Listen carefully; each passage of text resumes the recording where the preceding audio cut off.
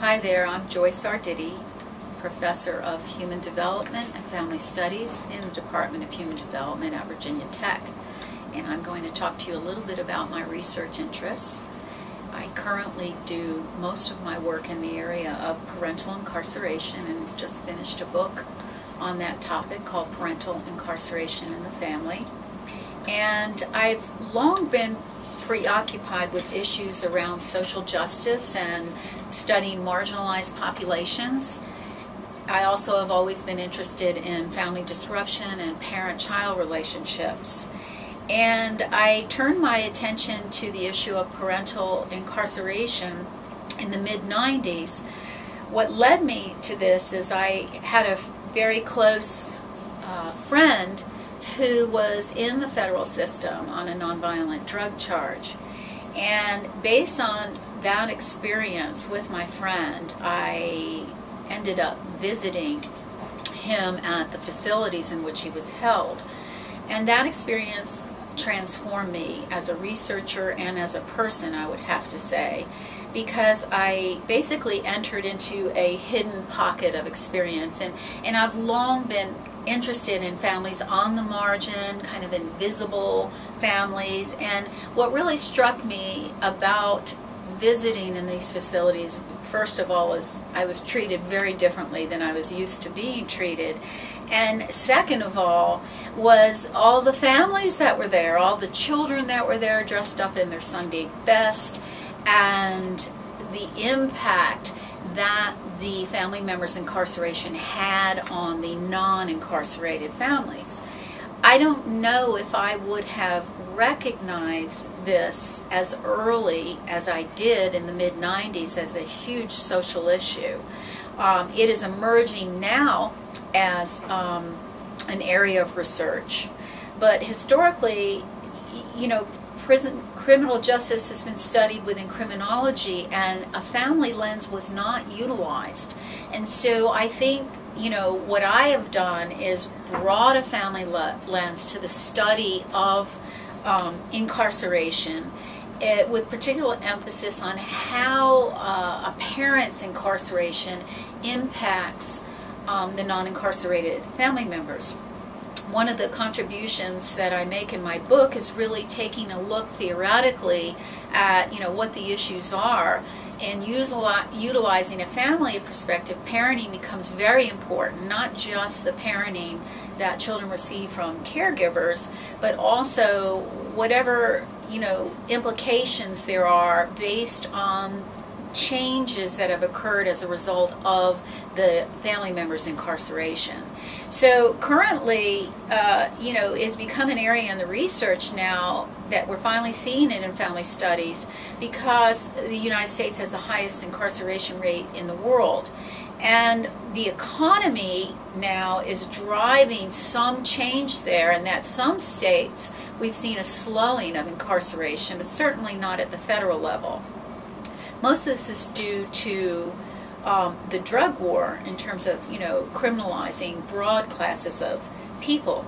And social inequality is a very important aspect of the issue of criminal justice and families, because there are disproportionate numbers of African American families that are affected by mass incarceration.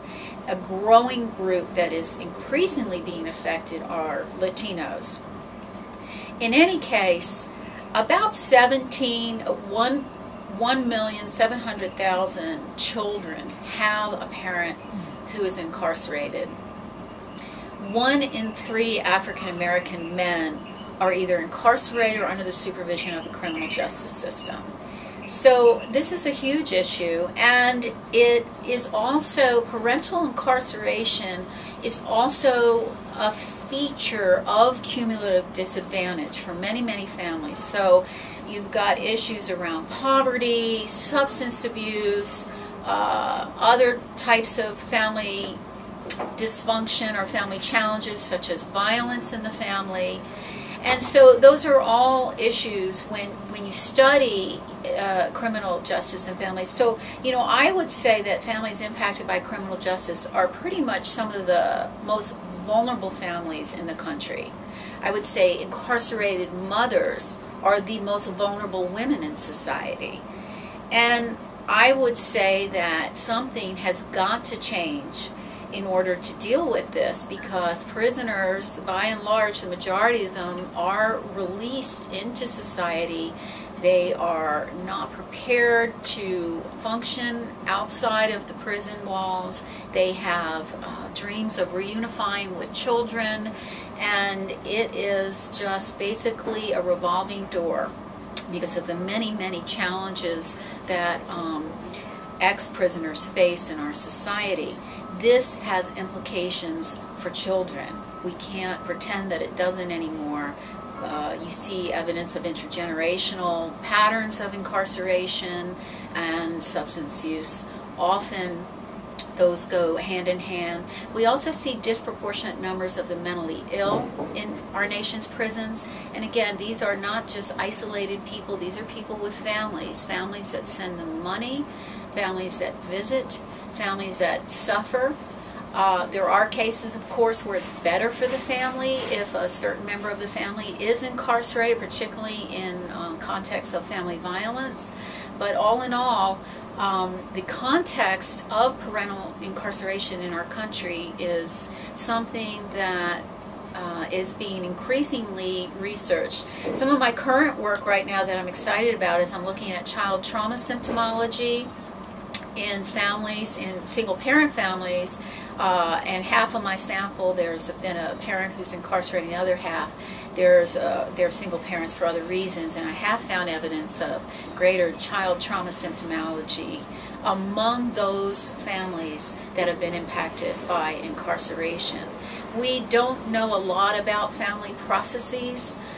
Most of the data that we have about incarcerated populations is, huge data sets that have very little in the way of, parenting processes, family contact processes, co-parenting, things that have bearing on family well-being and offender adjustment. And so some of the research that I'm doing, and I write to a great extent in my book about, is about those family processes, because to me that's what it means to take a family perspective.